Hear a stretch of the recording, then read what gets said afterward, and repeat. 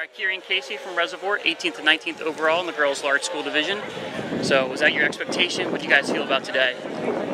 Honestly, today went really well. We kind of just came in with the expectation of just trying to PR, but not really putting a time on that. Yeah, I mean, I was hoping, I think we were both hoping for a sub 20, but we were both pretty close, so, solid race. Yeah, hopefully in the next few weeks we'll be able to do that. We're just trying to put our best foot forward and try to catch a couple of teams from our county, so to prepare for regionals. Who's your biggest competition that you're looking at? Probably Centennial and Appleton, but thankfully we actually were able to beat both of them today.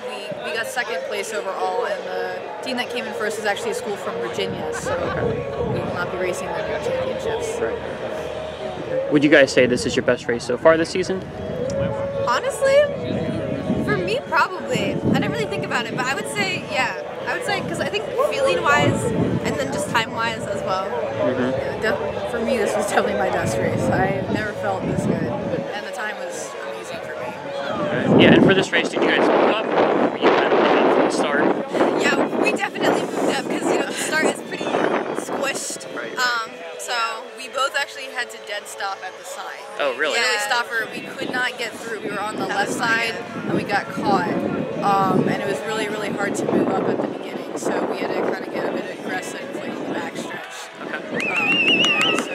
But we definitely moved up. So yeah, I think at the beginning we were behind 6 schools, and we were able to move up into second place. All right. Well, great job today, and we'll look for you later in the season.